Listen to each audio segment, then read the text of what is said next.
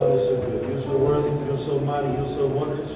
We thank you for this day. Many blessings. Your hand upon us. Your spirit leading and guiding us. The privilege and honor that we have to be here in the house of the living God, as we are the temples of the Holy Ghost. Father, you brought us to this day. You've been with us every step of the way. Father, we know we've not arrived, Father, so to speak. But Father, our trust and our faith is in you and you alone. We know today as we stand here, many different people in this place may be facing, every person may be facing a different opposition, a different battle, we could say. But Father, it's the Lord Jesus Christ. It's the Word of God, Father, that has within it the ability to change and alter the course of our lives forever. And Father, this morning, no matter where we are in our walk with you, we're holding fast to the confession of our faith. And we thank you, Father, Jesus is not only the author, but he's the finisher. He's the completer. He's the one that brings it to the end. He's the author and the finisher of our faith. The work he's begun inside of us, he's well able to bring to fruition and completion. Now, Father, months ago, this service today wasn't on the schedule with the calendar events for this year. Months ago, you said move into ministering on and teaching on healing on Wednesday night. You said to come into ministering God's plan for your prosperity, your provision.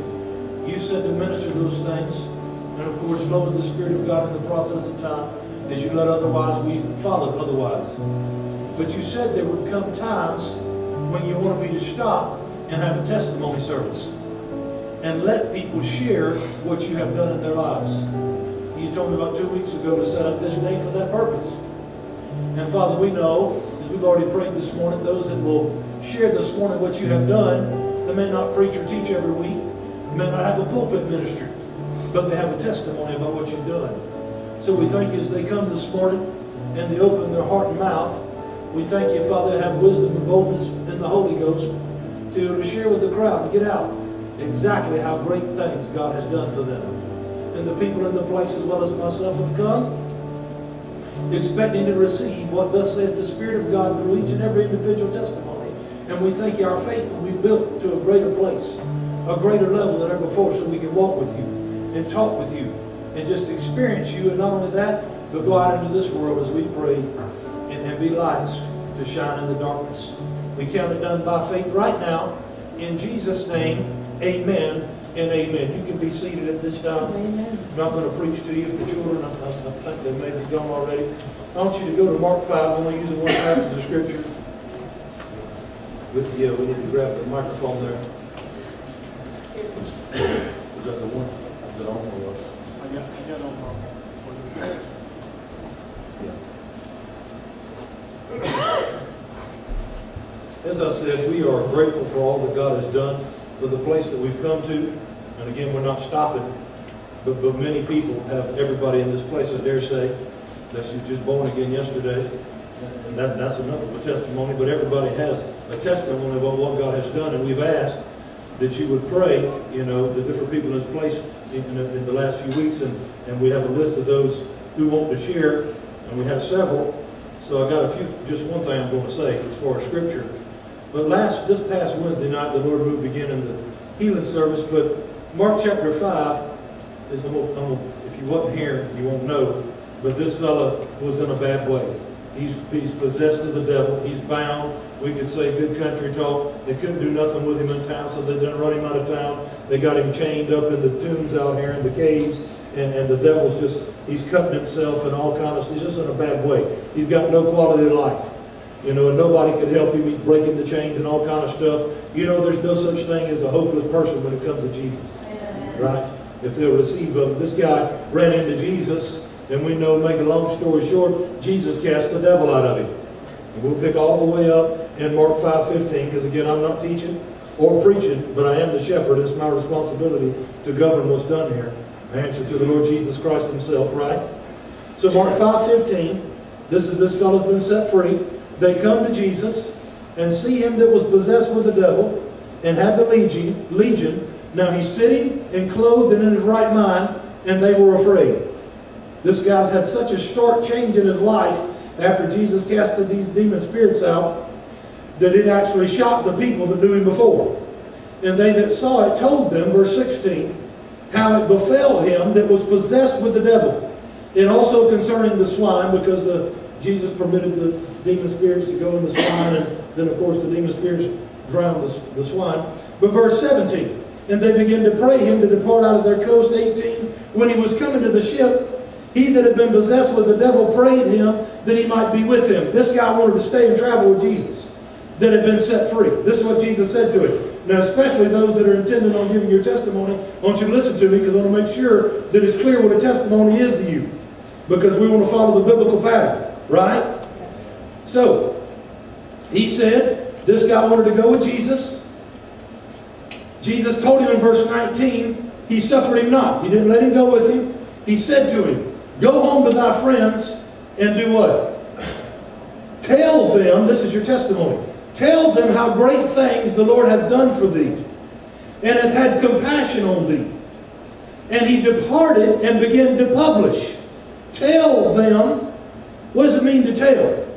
I wrote these things down. It means to announce or declare. Report. You're announcing this morning what God has done for you. Right? And he departed and began to publish. Publish means to proclaim openly. Again, something which has been done. How great things Jesus has done for him, and all men did marvel. That word marvel means to wonder. So as this guy gave his testimony about what the Lord Jesus had done in his life, it opened the hearts of the people under the sound of his voice. Right? So as you give your testimony today, and I know this might not even affect hardly anybody, hope nobody, but I do this every time because we've had these different services go in directions they shouldn't. It needs to all be done decently in order, and it needs to be done to the edification of the body of Christ. Right? So a testimony service, your testimony is not teaching. It's not preaching, and it's not directing and correcting the church. That's not biblical. Your testimony, whether and there people will come up here and say all these great things happened. One happened in the healing service. One happened as I stepped out and obeyed God, as you've been teaching on financial provision. But it doesn't have to be about this church. It doesn't have to be what happened here. You could believe God out yonder in the field somewhere, and God meets you, and you share what God has done. That's your testimony. It's fine if it took place here.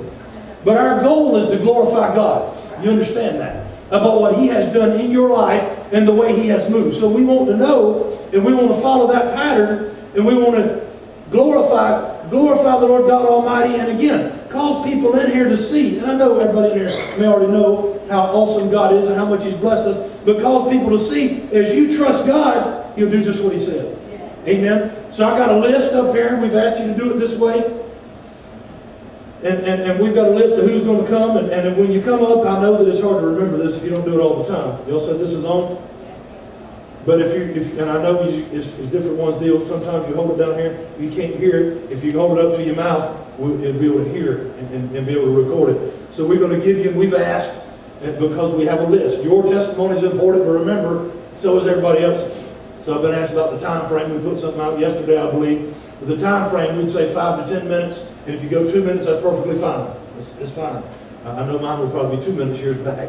It might be 1 minute years back. But again, we're trying to keep it in a time frame, not because we're trying to suppress yours, but we're trying to value everybody. Do you understand that? So if one person takes off 30, 40 minutes, it messes up what everybody else needs to share. So we're looking at a max of 5 to 10 minutes or so, just to share what God has done in your life, right? And to build the faith of others into place. So I got a list here, and I'm going to see if Mr. Nathan Grant will come first. Our professional painter. He's been the one painting everything. Miss Shannon gives him direction, right? And he's the professional. She does give me direction. About 10 years ago, she wanted to move down here. She wanted to go to Myrtle Beach, and I kept saying no, no, no. So then about 5 years ago, she kept showing me these houses and stuff, and she found one in Marion here that we could buy out of our pockets. So I said, yeah, I'll do that, thinking I'm only going to come down here in the winter because I paint. So anyway, we bought it, and it was a biker hangout. It was a biker club. And the neighbors were glad to see us coming. So anyways, we moved in. We didn't move in. I had to fix the place up. It needed a lot. I'm still fixing it up. But anyways, I'd come down here in the winter months when I didn't have a lot of work. And I'd bring my dog, and my dog, every time he'd go in that house, he'd growl. He'd look into one of the bedrooms. I thought it strange, and then one of the neighbors said, somebody OD'd in there. And I thought, whoa. So I cast the demon out of it. It's funny, animals, I believe animals know the spiritual world. But anyway, they recognize and they sense things. But anyhow, time went on, and I guess I weren't fixing it fast enough for her. So we ended up buying this other house that I was just going to fix up for somebody, but we bought it, and he had it so cheap, I thought I can make money on this. So then I was going to sell it. My children took notice of it, and they came and stayed in it for a while. So it lingered on, and finally, about a year ago, the pastor and I joined hands, and I said, I'm going to sell this house. So we prayed, and I had a realtor come look at it, and we were living in the house now, because it was better than the other one. So anyhow, he told me, he says, you need to move out of that house and make it so it's ready for somebody, and then it'll sell better. So I said, all right. So I said, I'll call you when I'm ready. So a whole year has gone by before I was really ready. So in the meantime, you meet people in life, you say things, you meet people, and some things get pushed to the wayside. I didn't forget that I had told him, but I met another realtor, and I went with her because she was going to ask a lot more money. So the house was not selling. And I'm telling you, everything in Marion is selling right now. People are moving here. This is like a hot spot. It's close enough to the beach. Thanks to Mel Gibson, he's put us on the map a little bit because it has some history. So anyway, my house was not selling. I've had it listed for almost 3 months. And I had people say, I wonder why your house isn't selling. Because some people said it should sell, it's worth it. So God reminded me, you told that man you would call him, and you didn't do it. You called somebody else. So I was talking to the realtor that was working with me, and I told her, I said, I got to get a hold of him. She says, nah, he's fine. She says, I know him. We don't get upset about that stuff. So I brushed it off, and it still didn't sell. Weeks went by, and God reminded me. And so I jumped in my wife's car, and there's a refrigerator magnet he had given us with his name and stuff and his cell phone number.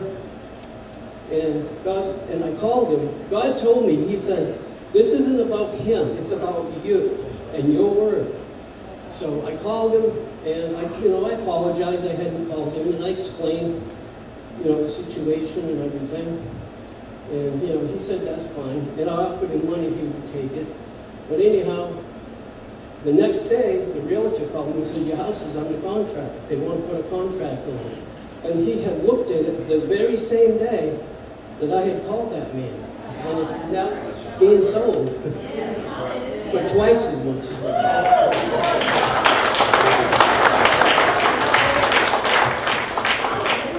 There's a message in that. It does work that way. Absolutely. Some of us have found out just like Nate the hard way. Some of us has waited and then realized, and as you obey God, it works. Amen? Well, I got a list here, but I'm going to follow the Spirit of God. Miss Benton, you going to come and share? It's either Ashley or Nicole or both. Laura Lee calls it one thing, I call it other. But I think, yeah, you say Ashley, I say Nicole. Okay, gotcha. Ashley, so neither one of us are wrong.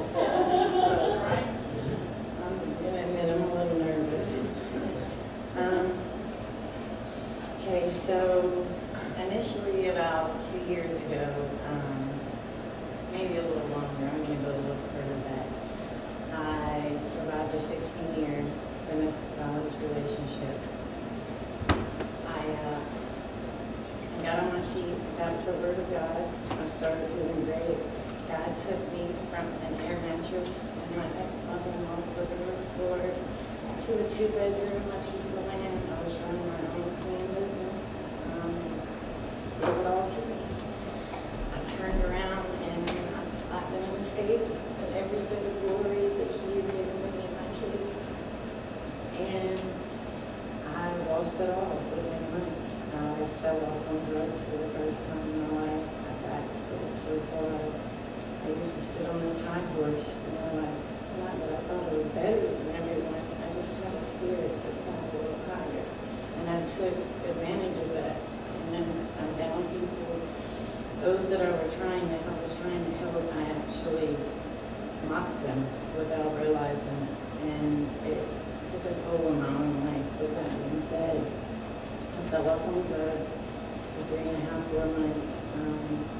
I left. I got clean on my own with the Word of God. In the midst of me being on drugs, I'm not gonna lie, y'all, I beat and I pounded and I cried and I poured. And I was like, God, I know I've done wrong, but if you don't leave me in this pit, I promise I'll get right. And He didn't. He did not leave me in that pit. And I found my way to Marion. And I started church here. I really didn't know where it was going to go. I didn't know if God was even going to give me another chance. But here I am 2 years later. I'm sober. I've got a piece of land in Hartsville. I'm starting to bring family in. I don't have my kids back yet. But God, because of you and this church and His Word and my faith alone unlocked that door. And I just want to thank God so much. I've got a long way to go, guys. It's not easy. I promise it's not easy. But look, if you just give Him 5 minutes here, 20 minutes there, just little by little, I promise you, He will not leave you in that pit. Just keep your faith. Hold strong, even when it doesn't seem right. It seems hard, hopeless. I promise you, God, I can't tell you enough. I can't tell you enough. God will never leave you. Just have that little faith to succeed, guys. And thank you.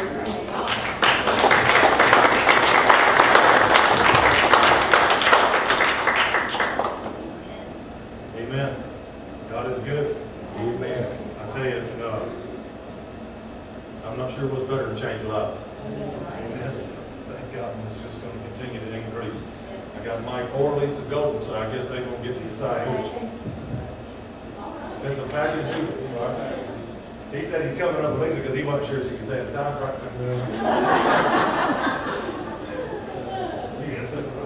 I get to go first, so she can correct anything Anyway, I had something completely different prepared. And, you know, first of this week, the Lord just kind of, I was dealing with the Lord personally, and I was saying, Lord, I don't really want to do this now, because it's really not that important. And He corrected me very quickly, and He said, it is important. Everything that I do is important to you. Everything He does is important to you. Amen. So I'm going to give the healing side of the testimony, and Lisa's going to do something else.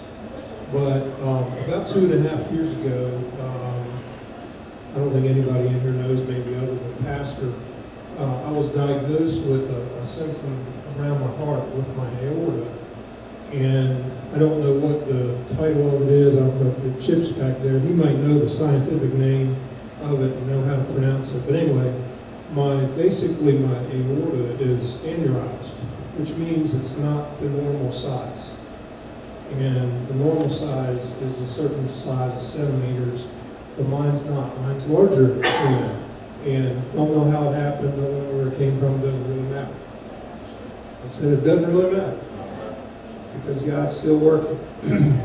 So 2.5 years ago, I started doing testing, and I went in. First of all, they sent me in to do testing in order for me to check my, what they call calcium levels. And I'm sure some of you deal with heart-related issues know what that is. But they kept saying, there's something wrong with your calcium, something wrong with your calcium. Well, they did tests, they ran the test, they came back, and every time I go in for the result of the test, they kept saying, these numbers don't make sense. And I said, what do you mean they don't make sense? Well, your calcium, you should have a score of some score greater than, well, mine's 0. And 0 basically means you don't have any calcium running through anything in your arteries or anything. Basically, they can't detect anything. So, but we're going to keep doing tests, because you know how doctors are. They like to do tests, because as long as you bring your wallet with you, they like to do tests. Amen. So anyway, so I've been doing these tests for the last 2 years, 2.5 years, right? Twice a year I've had to go in and do CT scans and things of that nature. So then they finally they determined that I had this aneurysm, this aneurysed aorta. And last year, the doctor came in, both of us. I had Lisa go with me because I want to be able to have a testimony and a witness. So the doctor said, you know how doctors are. The days you come back and they said, yes, you have an aneurysed aorta and it's larger than it's supposed to be, and it won't get any better. It will only grow bigger. And eventually, what we'll have to do is go in, if we catch it in time, that's real encouraging. And I'm looking at her and I was like, oh, if we catch it in time, then we'll do a procedure, but we can fix it. But we need to catch it in time. So what we'll do is we'll keep monitoring you every 6 months just to see where it's at. And then when it gets a certain size, then we'll go in and we'll do a procedure. So right then, when I got that word first of last year, I said, no, I'm not doing that. My God's bigger than anything a doctor can say. But I went through and did procedure, next procedure, and they said they came back with the results last year, and they said, well, it's still the same. Come back next year, another 6 months, and we'll test it again. Well, we've been standing on the Word. I've been confessing the Word, so you know, we're re-encouraging ourselves this morning. Iron and sharpening iron on the way here. And you know, I've just been confessing simple prayers daily about my aorta, about lungs and heart, and all these other things. So I had a test 1st of April. It had results on the 1st of April. Now remember, the doctor said, one, it won't get any better, and it will only grow bigger, and eventually you'll have to do a procedure. So I got the result in April, and the Lord just showed me before I walked in the office. I said, Lord, I know what my testimony is. What is the result? He said, you'll be surprised. So I walked in, and the doctor was there, and they really were having a hard time trying to find something to say to me. But he did. He came back and he said, well, you know, she came back and she said, you know, your results are a little different. And I'm thinking, bracing myself. And then it turns out she said, your numbers are X, Y, and Z. And I just looked at her, and they're trying to say, but you know, maybe this result's not right. I said, oh no, it's right. The results have actually, the aorta size had actually gone down. It's not supposed to do that. But the fact of the matter is that it is decreasing in size. Now, one of the confessions that I've been making is about God's got new parts. He's got all the parts in the world that we ever need. I'm telling you, He's got brand new ones. And I've been confessing brand new aorta. Normal in size. But my results came back, and I have it on paper, that the sizes and measurements are smaller than they have been for the last 2.5 years. And they're continuing to decline. Amen? And then, I guess one other thing is on March 30th, the evening of March 30th, approximately 7:45 in the evening, and I'll be brief on this part of it, the pastor laid hands on me for another symptom that I have in my body related to my left hip. The pastor laid hands, and immediately when he laid hands, I felt the power of God. And I felt heat and warmth come into my left hip. And at one point, it is not totally healed. I'm going to continue on with the confession.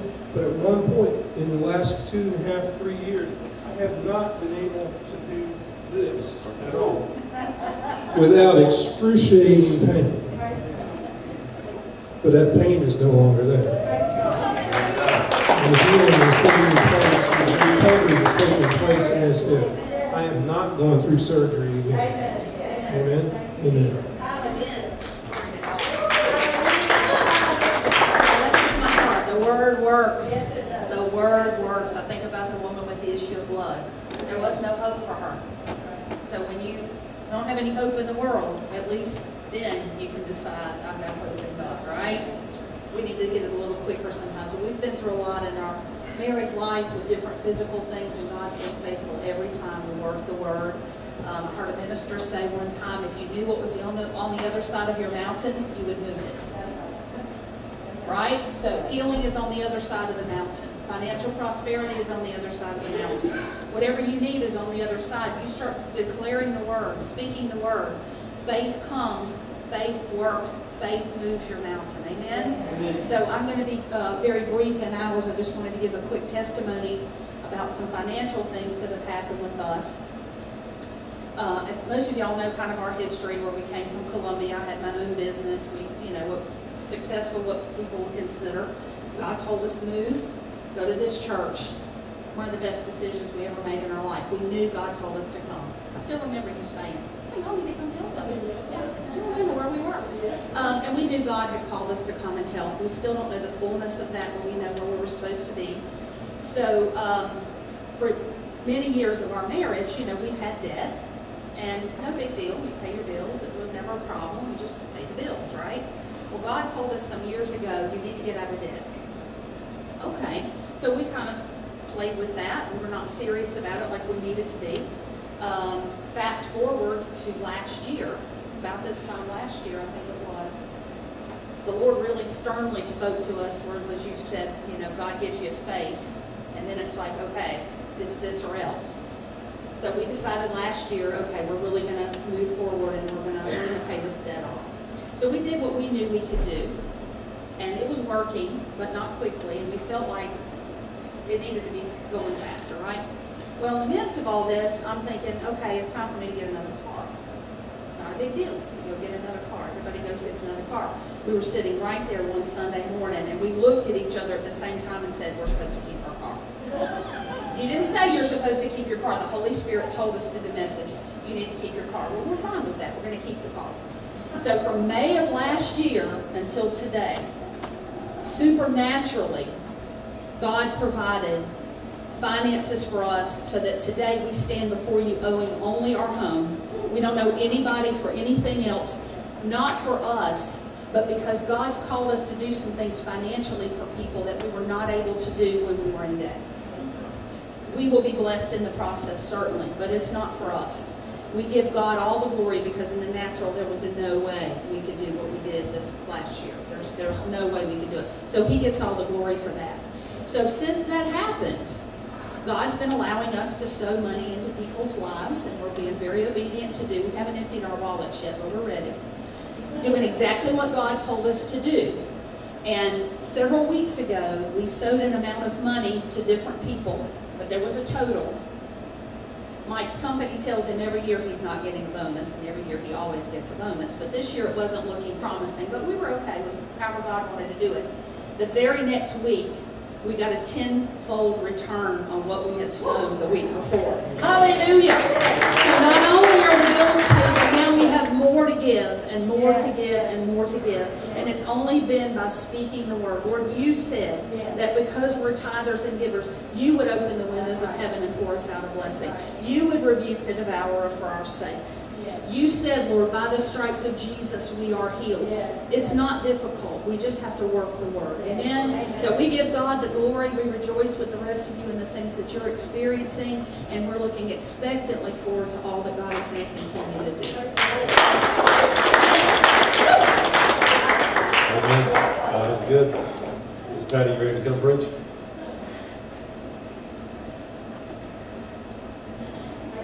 Told her this morning she's got to preach the message. God is with us. Yeah. He said she can do it. I got faith in her, but I was just joking with her. Use that one.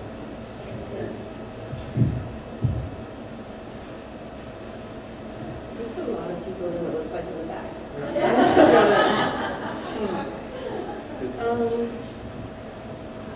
I really didn't want to do this, but God is in God. So we'll just start with, I went to Coastal Carolina for a semester. That was probably the most depressing time of my life. I don't know if I've ever been diagnosed with depression, but symptoms are you cannot do basic human things. This might sound gross, but I physically could not get up and brush my teeth in the morning. And I had suite mates people I shared a bathroom with that drank all the time, and I thought, you know, I'm gonna be a kid, I'm gonna do it. Well, I drank one night, and I got a fake ID. Not the best decision. Well, I went to a bar, and my suite mates left me. I was by myself alone in a bar. Some random boy that went to Coastal Carolina tried to drag me out of the bar against my will.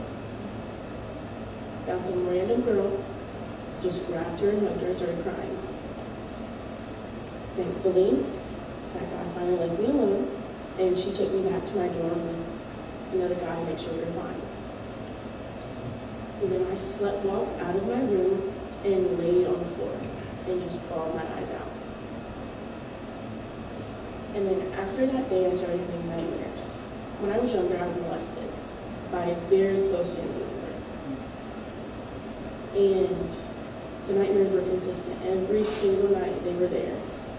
I was scared to be alone with my own dad. Well, I sat down with the man that molested me and I told him that I forgave him. I mean, I had nothing, I didn't want to be controlled like that. I didn't deserve that. And the Lord showed me that even though I felt almost hate towards him, that it wasn't going to do me any good at the end of the day. And the devil tried to tell me that the only way I could ever feel happy was if a boy or a man told me I was worth it. And I did lots of things that are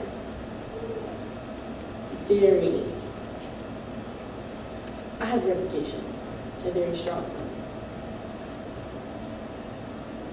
And I tried to kill myself because of it. I had an unsuccessful suicide in 2020,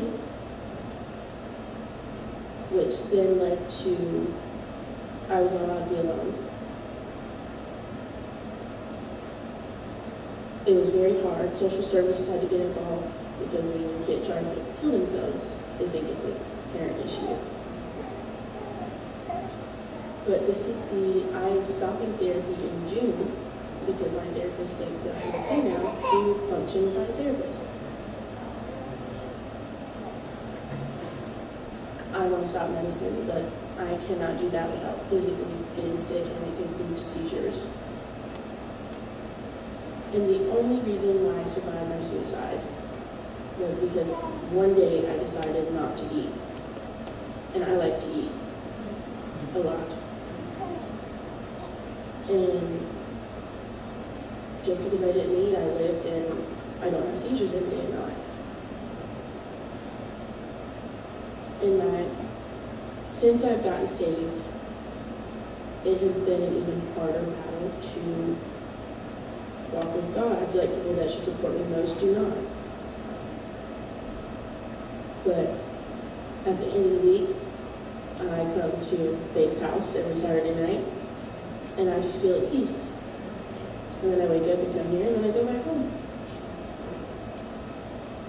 And this is the most at peace I've felt in my life in my entire life. Well, that's all I got.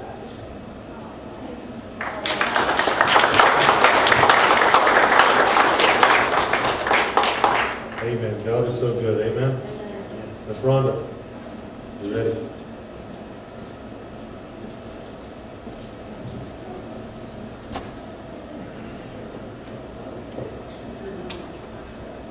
I was sitting there last night thinking about, okay, I'm going to say this. Okay, that's completely gone. So anyway, y'all just roll with me here. Many of y'all know me. I worked as a dental hygienist for Dr. Whittington for, let's see, I was 2 months into my 27th year of being there. And since 2013, I had to step out because I was having back issues. And I'd seen my mom go through all this issue herself. so I was ready to play the party what. And I lost her in 2013, and I don't know now if maybe just the stress from that just caused everything that finally hit me. So that was in July of 2013, and in November of 2013, I had to step out. The pain in my back was just so excruciating, and I knew my chiropractor couldn't fix me. There was something seriously wrong. So I went to doctor after doctor after doctor, and just no one could find what was going on. I said, I know there's something there. Well, we don't see anything on x-rays. I know there's something there. So I remembered some of the doctors that I would talk with my patients about. They went, I said, well, I'm going to try this one. And I did. And he gave me a label, degenerative disc disease, you know, and my vertebrae were just some completely gone. And in 2014, I had more back surgery. That was in October. And it was at my L1-2, my mid back, usually where I would do most of my movement, working with my job. And the January of the next year, of 2015, I was still having issues. Something was still not right in that same place. Well, he had retired. Imagine that. And so anyway, he sent me to his colleague, one that actually did back surgery on him. So I said, well, Lord, you have sent me to the right place, you know. And I'm going to be in good hands. And so anyway, his colleague checked me out. I had to have another back surgery in the same place, 2015. I think it may have been around October of that year. So 2 back-to-back back surgeries, 14 and 15. But this last back surgery they did, went in from the back, and I had to end up with the little rods and pins to stabilize the vertebra. Well, during the whole time that I was recuperating from that, listened to the Victory Channel and just, you know, got built up in my faith, and on everything that Mama went through, I've always known the Word and was taught, but, you know, really got my faith built up then. And I said, okay, I'm doing good. Skip a year. No surgery, anything. You know, still trying to deal with side effects from that. So then in 2017, my arm starts going up. And my doctor says, well, this is something in your neck, so come to find out, you have to have an artificial disc put in at the C6. So totally artificial there, and that was in October of 2017. Well, I said, I got a little bit better, and I was like, no, this is still worse. There's still something going on, not right. So I go back and they check again, and he's like, well, I'll just open up the little frame on the disc under the vertebra under to relieve the pressure from, you know, the blood flow and everything, so I can get the feeling back. We got in there and found out that it was more than what he anticipated. So a 2-hour surgery turned into a 4-hour surgery. And they ended up having to put the pins and rods back from under my artificial disc to C6, and then the rods are from C7 to T1, I think they call it. Well, from all that I had been through, and then this was in 2018 that I had this last surgery in July. That last surgery was the worst of all that I had been through. I mean, you would think the back, but this back portion of my neck, it was just like... But anyway, I'd lost a lot of strength and not been able to hold my head down or back, or, you know, be able to work like this. And so they would keep checking me from year to year. And so here it is, 2022. Time's going by so fast. But anyway, my yearly checkups, and I went in January, and the PA there that was with my doctor that did the surgery said, we hadn't had an MRI in, you know, since 18 when we did the surgery. Let's just take one and see how it's going. So we did, and by then I'd started my tingling again in my fingers, and I had gotten where I didn't wear my wedding rings because, you know, I didn't know during the night whether or not, it would go numb, and I'd have to cut them off. I mean, that route for me, not good. But anyway, got results back, and she said there's something going on with the C3 and 4. And she said it's not bad now, it's not bad now, it's just a little arthritic looking, but we'll keep an eye on it, you know. And I'm like, okay, I'm not having surgery again. I am not going through this again. I'm done. I'm going to give it to God. God's got this. And Pastor Jason had that healing service, and I got in line. Oh, Lord God, Lord God. I mean, I didn't feel it right away. That was the first Wednesday night he had it. That Thursday, I didn't really feel myself. I'm usually up piddling or tinkering, whatever, around the house, as people say, and I know I need to hurry this up. So I just laid in bed that Thursday, and I'm like, and every time I get up, I was like, something just is not, this is not me. Well, anyway, I got up that Friday morning, and I was like, my tingling's gone. It is it. And I said, praise the Lord, praise the Lord. Put on rings, and I was like, I've been wearing them ever since, you know. But, and then, I would keep having this, like I felt that Thursday. And I started checking my blood pressure. Okay, if anybody that's had pain, then your blood pressure was like, okay. Just checking my blood pressure, for a few days there. And every time I go to my pain clinic and such, they were taking it to like 135, 140 over, 80 something or whatever. Praise the Lord for this too. My blood pressure has been the most regular that it has ever been, like I used to be, like 110, 115 over. And my pain management, I may have taken 3 pain pills. I'm getting medicine. I was out work in New York yesterday for my dad because he can't do it. And I just turned around and I looked at what I had done. I said, thank you, Lord. Thank you, Lord. I'm healed, I'm claiming it, And then last Wednesday night, Pastor Jason was, praying over the mind and stuff, and I'm like, the devil did kind of work at the end of the day saying, nah, you're not really healed. I'm like, no, I have got my faith built up. Devil, you are a liar, Father. And so and he called the people in line and said, well, let me jump in that line too to get that taken care of. I am healed in the name of Jesus. Hallelujah. Glory to God. So, thank you.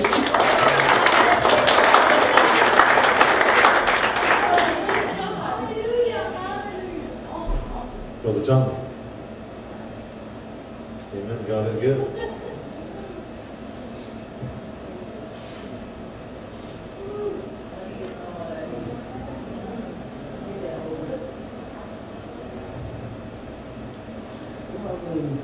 Very details of my past. One time I felt like God didn't even care about me. I slipped so far back. My face was shattered. I had none of it. Not at all. I felt like God didn't care about me. Didn't even want me at all. And every day just tell me, there's nothing worth living for. Then I was put on hurricane duty. And I remember sitting in the motel room the night of the hurricane. The room had a huge plate glass window. I sat in front of it, and I didn't care if the sun came up. I didn't. I felt like God didn't love me. What was the point? 3 o'clock that morning, the hurricane passed. And I was sitting there. Had to be a reason, but I didn't know what it was. I left God. God didn't leave me. So I continued on to hurricane duty. Got a call the next day. A lady wanted me to help her cousin get back home. I knew which road was closed. I helped her maneuver until she got back home. She called me a few days later, thanked me for helping her. I said, okay, did you get your mother home? She said, yeah. I said, well, we're checking on people, making sure everybody's fine. So if you want to, I'll check on them, make sure everything's okay with her and everything. She said, okay. She sent me the address. 3 weeks I stayed down at the Vince. Finally, when I came back home, the last week of hurricane duty, I was working with Kathy Bass with sled. And the last day of hurricane, that week, Tommy Farr was riding me. He was a sled agent from up in Greenville. We rode together that day. It was on my Sunday. I said, Tommy, I got to go by and check this address. I promised. And I won't be caught in a lie. When I pulled up in the yard, there was a car and a truck there. I told Tommy, I said, look, I don't know, it might be a jealous husband, might be an outrageous, crazy boyfriend, I don't know. I said, you watch one, because if I go to the door, if a man comes to the door, I'm going to tell him I'm looking for Roy. And you watch and see if Roy runs out the back, okay? But we didn't. Pharaoh came to the door. And we talked for almost 2 hours, the three of us. We talked about God, family. When I left, I felt so good that, weight had been lifted off of me. And it went long. I was going to her house at 5 o'clock in the morning to eat breakfast. And we had morning devotion. And for those who know Vera, you don't have to cook Cheerios. Okay? You don't. But through her, she led me here. And here, my faith was reborn. You know, my walk with God is stronger than it ever was. Thank you, Lord. And it's true. God never left me. He was there. All I had to do was turn around, and there He was. And He provided for me a lot better now than I've ever had. I even got a bonus. I got a wife out to do. What more can you ask for?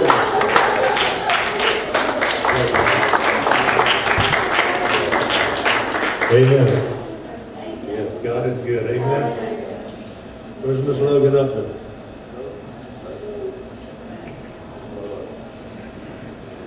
Every one of these are so awesome to hear what God is doing. Good morning, church. So this started a couple months ago.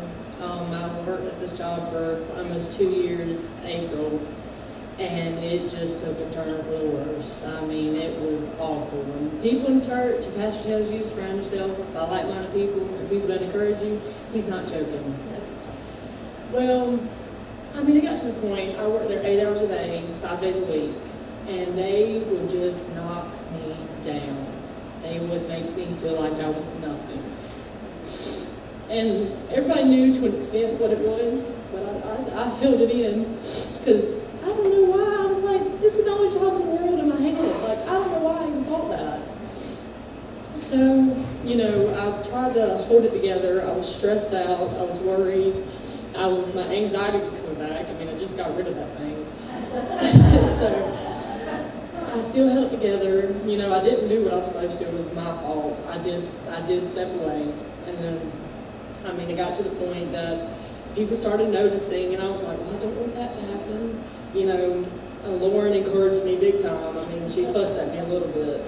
She did fuss at me. But I applied to places. I did everything. I had a couple interviews, but it just wasn't right. And now, keep in mind, I'm still relying on my own self. I don't know why I still did that, but I still did. So my mom sent me a link one day. I applied. The next day, he wanted to talk to me. I called him.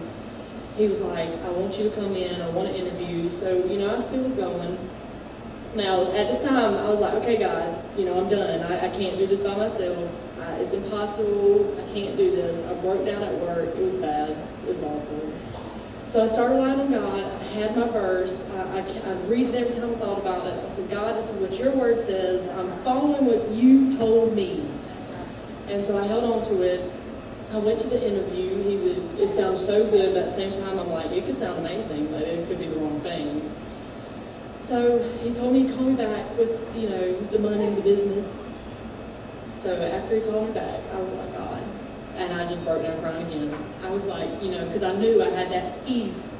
I had this, God, it was amazing. I mean, I can't even really explain it.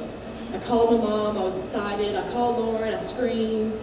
I got on the phone. I started crying again. And it was joyous. Like, it was, I can't even explain it. I mean, I have weekends off, better pay, better hours, better people around me. I mean, it just is amazing. And like, all I had to do from the beginning, like he even told me, I sat there one day, he's like, you done? And I'm like, yeah, I'm done. I'm tired of lying on myself. I'm sorry. I stepped back just to tell you, your way is wrong. Just come on, face it. You know, his way is the right way, your way is the wrong way. Pastor Jason says it for a reason, not just to say it because it's a cute saying, okay? But there you go. That was just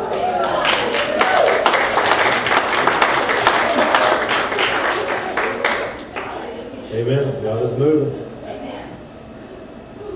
Is Papa Johnson, you gonna share yours? Mr. Alex Johnson.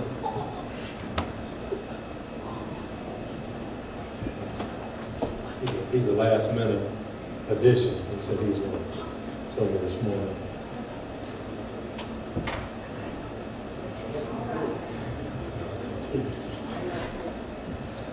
All right, fellas.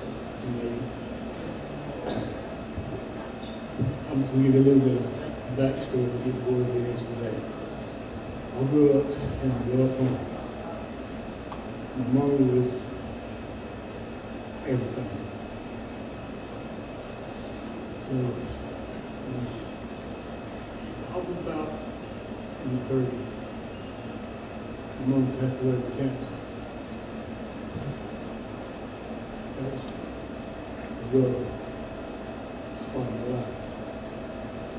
But at the time, I was seeing this lady, that's now my wife. So, you know, God does everything for a reason. At the time, I didn't see it. You know, I was just living life. So she went and she was by my side and all. And my wife was pregnant the day I laid my mom to rest. My wife looked at me because we didn't have it on for my little one. She said, "We're going to leave my team on." Oh, that hit hard, but a good hard. So we went on, and then we started playing the ball, and got in the wreck or two in between balls, we go down and stuff, and I couldn't hardly get out for about a year because I broke my back in 4 different places. I was very depressed, had to depend on other people now who I am as a person. I don't depend on nobody. I just do what I got to do and get it done, and let's move on. But it was just teaching me again, you got to have patience. So patience.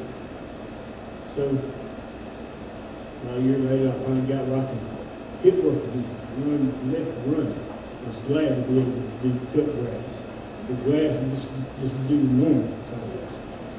So then my little girl she's about 8 years old, I think. And then we started playing ball with children and her and Anson and all of them. And Chip on there said, "That's what you come to church. Why don't you come to church?" I said, "No, I go with me. You know, I was worried about work, trying to make sure that my family had a house and stuff, because I almost lost everything, you know. Couldn't walk, so I finally went one Sunday. This is the hush chapter. just shut up. See, one time I told you one time that's all you're going to get. See me there. Well, I think one time I turned into, what, 3 years now? I think it's 3 years. So, you know, you hear Pastor saying that you listen to God, right? You do what he tells you to do. Don't hesitate. Do what he tells you to do, whatever that is. So, I started listening to God and started doing what God wanted me to do, not just what Alex wanted me to do, not what my family wanted to do, but what he wanted me to do. So we sold my house in Marion, out there in Zion. And at the time, I didn't know how we were going to do it, so we were better getting by. You know what I mean? The guy's sitting over there, and I seen a piece of land, we bought it, we built us a house. I said, Lord, I'm listening to you. You got to make the plan. You got to make the way here, because I can't, you know. So he made every way so far for me. He made sure everything's taken care of, make sure the young's taken care of and stuff. But you know, you look back and you say, why didn't I do this to start with his way instead of my way? You know what I mean? And all that it is because we're stubborn, hard-headed, and think we got every answer up under the sun. I'm here to tell you, I ain't got an answer when it comes to him. You know what I mean? And I'm glad I listened to him. But you know, when you listen to him, he'll make a way for you. And for me, listening, even Chip asked me to come to church, right? My whole point is, he asked me to come to church, and I just shut him up. You know, he's come to shut him up. But I was in a spot of my life where I was in a dark place, you know, hated life. Just put a smile on for people, just trying to make people happy. But if it wasn't for a simple gesture, hey, come to church, would I have a house this night? Probably would. Would I have the job I have today? Probably would. But I was very appreciative of my family at the church, because there's nobody I can say that ever looked at me and said, you do this and this and this, so you ain't worthy. You know what I mean? And I owe this church a lot. Because it wasn't for my church family, I know I won't be here today. I know I couldn't give God the glory that he deserves. And I want to thank everybody for everything they have done to help me get where I'm at.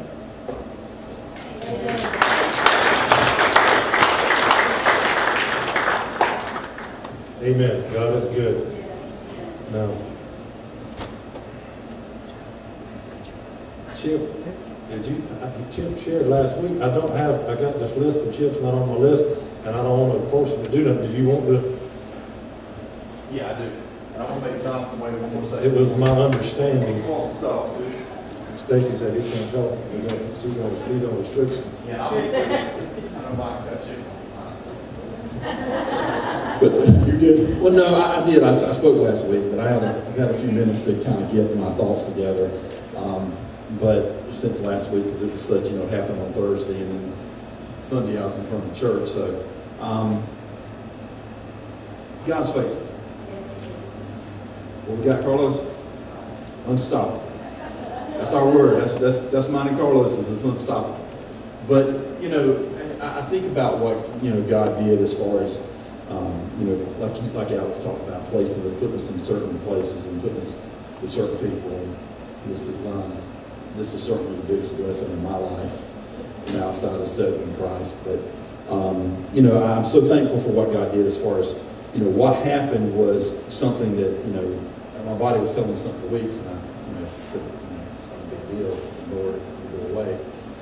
But even in our ignorance, God is faithful because we have a part to play too. We have to be faithful. And it's not always easy to be faithful. And I don't care who you are. You have times where you're not at your peak, I guess, as far as being dedicated or feeling as close to God as you should. But, you know, God remains faithful through whatever we go through or whatever we decide, like Alex said, to put him through, because he's always there. And you're right, Mr. John, he is. He's always there. It's not him, it's us. But I just think back about the events that happened. You know, I was actually sitting on a bucket calling pitches for Addison when she was pitching. And I knew when it gripped me that this was different than anything I'd ever experienced. So, you know, I quietly got to Heather and told her I needed to go to the hospital. And, you know, it's so funny. Mr. Ernest was there. He works for Horry County EMS and Fire and Rescue, all of the above. I don't know all the different titles, but anyway. He was with us, and he jumped in the car, and, you know, he started driving. And, you know, we were talking about going to Marion. And no disrespect to Marion, it's just not really the place you want to be if you're having, you know, cardiac issues. So, so anyway, he takes a little detour that goes into one of the firehouses that he knows, because we were in Horry County. Next thing I know, so this was at 7:04, we walked off the ball field to go to the hospital. He swings by the EMS, and at 8:05, I'm laying on the table having a stent put in to relieve the blockage that I had.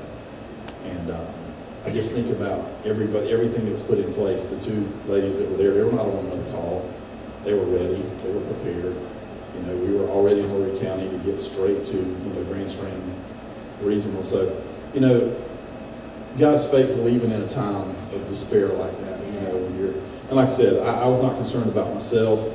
I knew, you know, God has better plans for us, but, you know, in those times you are certainly concerned about, you know, I was concerned about Heather and Grant and Addison, my family, my church family. You know, just, you know, so many other things you want to do and you want to, you know, share. And I look at this as an opportunity to share, and everybody that I've seen since I have shared it with. You know, just that it's not, you know, just fortunate to be there, just fortunate that God placed us there for a reason, and those people there for a reason. So I'm just telling you, remain faithful, even in the times when it seems like, you know, you don't have that connection. God's there, and we go through peaks and valleys, and that's just a part of life. But God will always be faithful to us. And I was thinking back about Dawson and Grayson and seeing Lauren and all these that, you know, have come through the youth group, and I just think about, you know, how much they mean to me for being able to, you know, talk and associate with them and just have good times with them, and how much I really appreciate your kids. And I want you to know that it's been a bigger blessing to me, you know, being around y'all and having lessons and doing stuff and things that, you know, you really don't think matter. I think those are the times that really matter when you're in a situation like that. But I do thank God. I'm very thankful for my family, Larlie and Jason, and Mom and Dad, and Heather and my family, but my church family as well. I know you guys are lifting us up in prayer, and I certainly appreciate that. I just want to say thank you.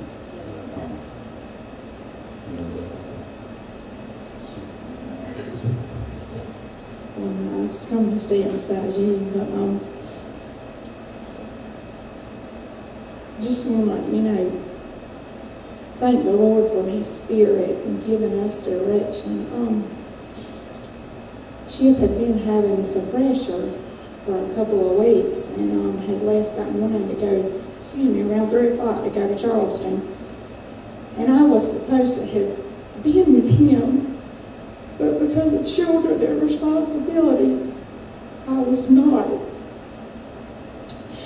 And so, 2 weeks right before our spring break, he called me that morning at 11 o'clock, and he said, Heather, I've ran out of my triglyceride medicine, and they did not call it in. Do you think I need just a few pills? And instantly, it hit me. The Lord said, is he having a heart attack? And I said, who's around you? He said, I'm in the hotel room by myself. And I said, well, I'm not trying to scare you. But at that time, he was profusely vomiting. And I kept calling him every 5 minutes. His mom and dad, they came by, and I told him what had happened. Well, Chip got on the road because we were leaving for vacation. Now, this is 2 weeks before he had his heart attack. And I caught him on the road, and he was on the Charleston Bridge, and again, he starts profusely vomiting. We couldn't get to him, but God had his hand on him, because he pulled over and slept for 30 minutes. And when he rolled in our driveway, he looked as though he'd been in a bar the night before. Because he came in with not his, he changed out of his Under Armour clothes because that's all he had was what he wore to the meeting.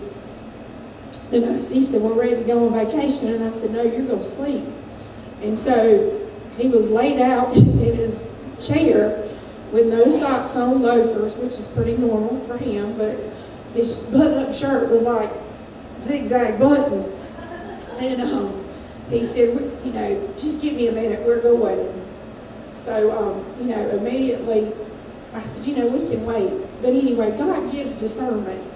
And so you know, the next week, even on vacation, he said, you know, I've never really came down like I do normally on vacation. But, and he, you know, thought he had some anxiety because everybody, you know, work will stress you out at times and that kind of thing. And he and I kept talking. And so that Tuesday before he had a heart attack, he went and saw his doctor that was supposed to be prescribing his triglyceride medicine. And anyway, at that time, I had called and told them the events that had happened, and I said, I think he needs a stress test. Well, long story short, this was a Tuesday. Thursday, he was on the ball field with Addison, and he had his heart attack. And so Chip comes off the ball field. He was standing on third base, coached the whole game, went and sat on the bucket, caught Addison's pitches, and very calmly walks over to me. He doesn't give this much detail, but I'm going to give it to you because this was God. And he said, I need to go. So I walk over to my dad and I tell him, I said, I know life's been busy, but Dad, Chip's been having some heaviness of pressure on his chest. And he whips his head around to me and says he's going. And I said, no, I'm good. We're going to ride right to Marion, just stop, and then go on to Florence, but just, you know, have him checked. Long story short, my dad gets in our Sequoia and he starts driving it like he's driving an ambulance. And I knew immediately in my spirit that my dad knew that something was bad wrong. We go a mile down the road to the station and Chip said, Mr. Ernest, what you doing? He said, buddy, I'm going to get you some oxygen. And when my dad came out, he had them to hook him up and Chip was having a heart attack sitting in my Sequoia. They immediately put him on the ambulance. And I remember Chip asking them, am I going to make it? And he looks at me and he tells me, I love you and I love the children. And he was hurting. And so he gets on the ambulance and I said, Dad, can I go with him? And he said, no. And all the way, all I can remember is Miss Janice Wallace putting up on Cindy Gunnan's door, I will live, and I have not told him this, I will live and not die and declare the works of the Lord. My dad drove my car with no gas in it all the way. And he says, baby, you don't have any gas. I said, you're on zero, but you got 20 miles after that. He said, baby, but not at this speed. We're not going to make it. And I said, yeah, we're going to make it. But the point is, you know, we've got to have some scriptures to stand on. I don't have a bunch memorized, but I have that one. And that's all I can say all the way.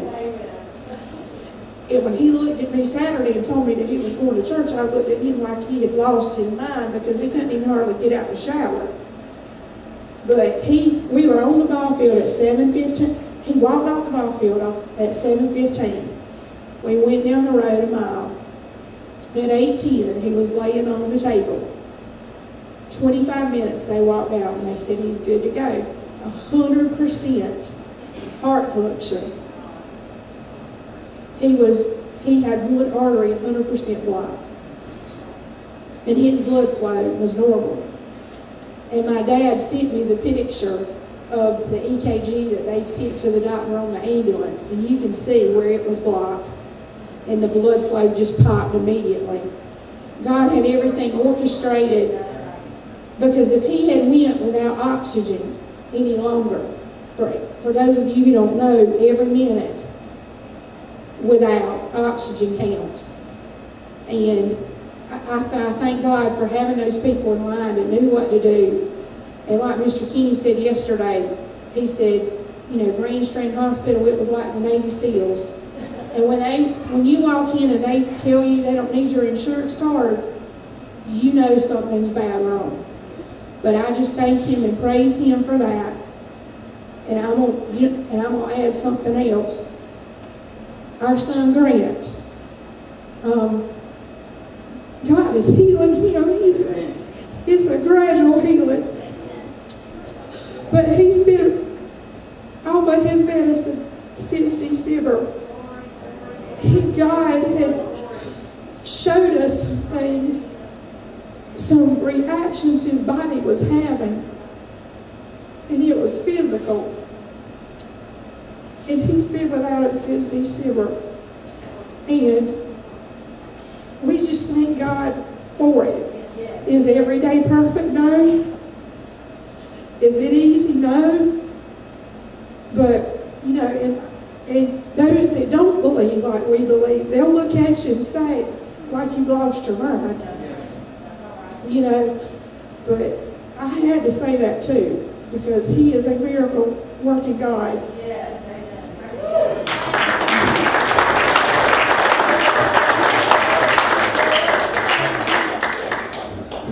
All right, I've got two, but one of them I'm going to cut off for today, and I'll explain it to them afterwards.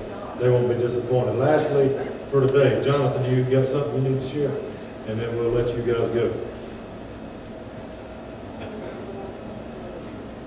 Yeah, I'm good.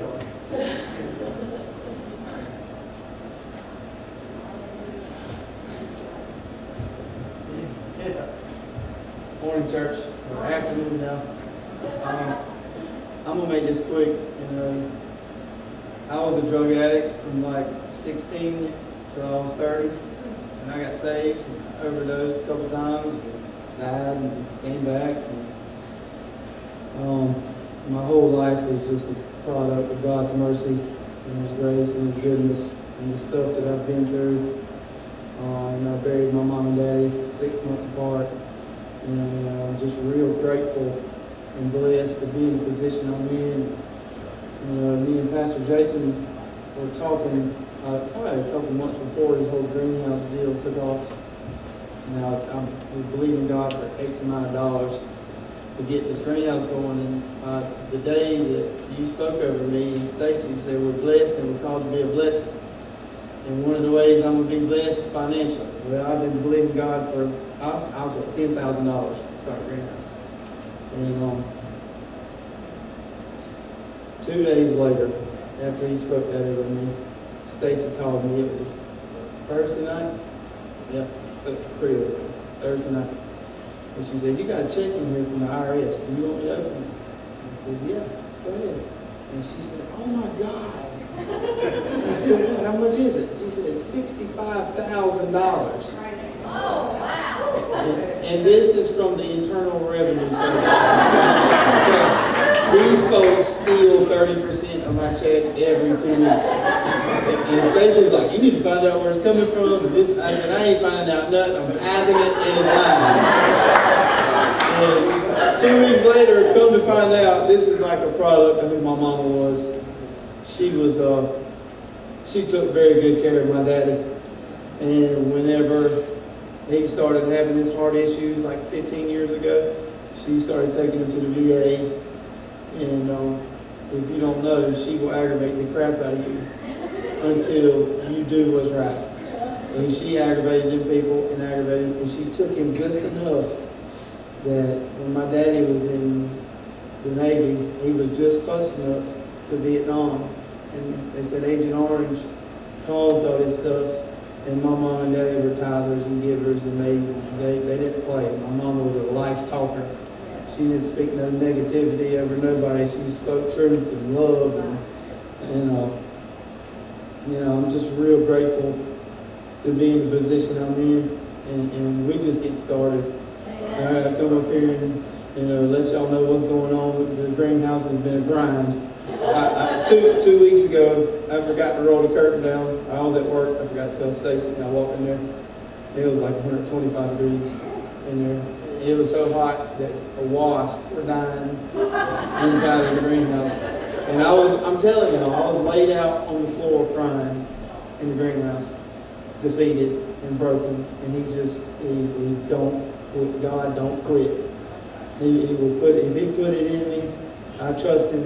The pastor said, I'm just dumb enough, and just country enough to know I've been through what I've been through, that I ain't got no choice but to trust him. And I got Stacy, I tell you, she was,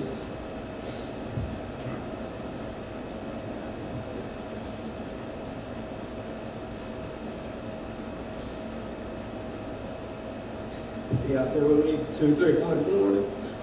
The greenhouse helping me. I don't deserve it. I'm just real fortunate to be here, and I'm grateful to Pastor Jason. I wouldn't be in this position without him, and he knows how I feel about him. Just thank y'all.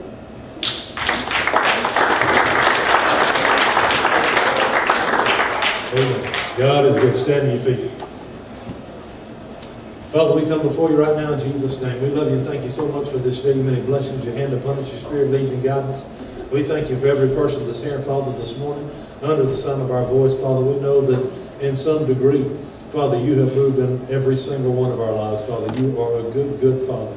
And Father, as we look to you and trust you, no matter the storm, no matter the opposition, as our faith in you, there is no such thing as an impossible situation. There's no such thing as a hopeless situation or person.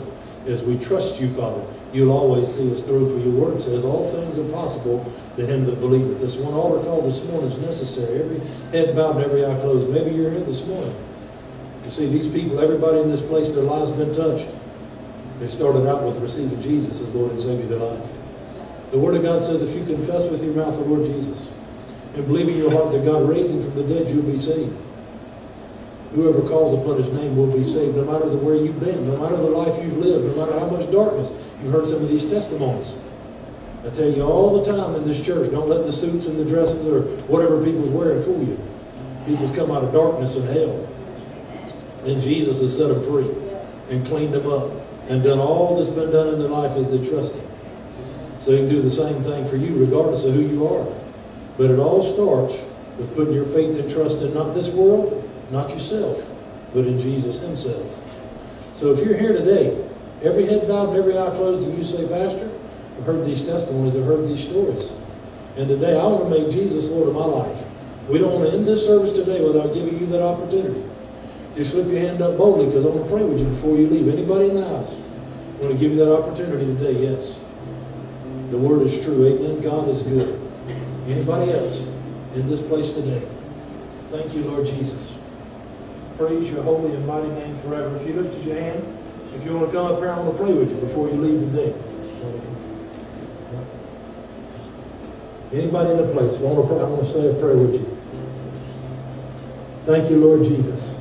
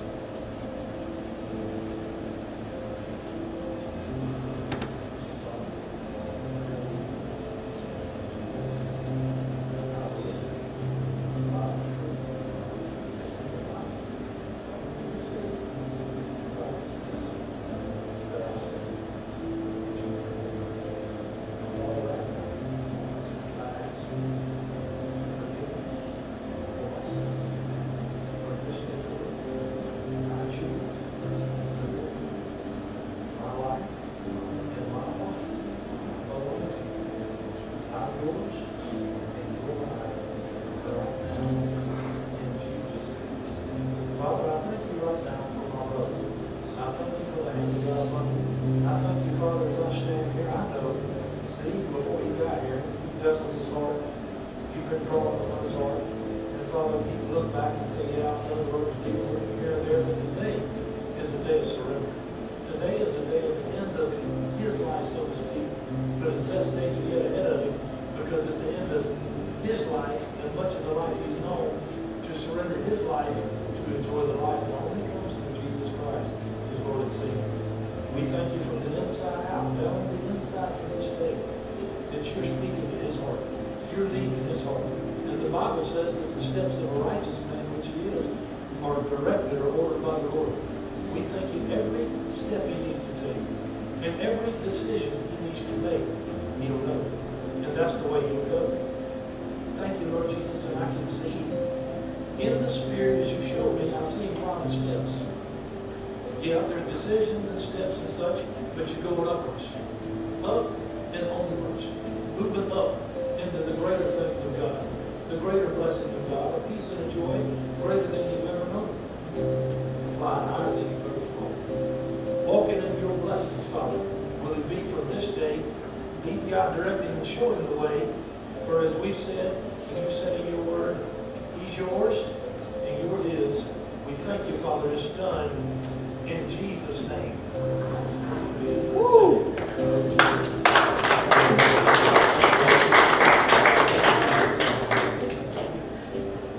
Sir.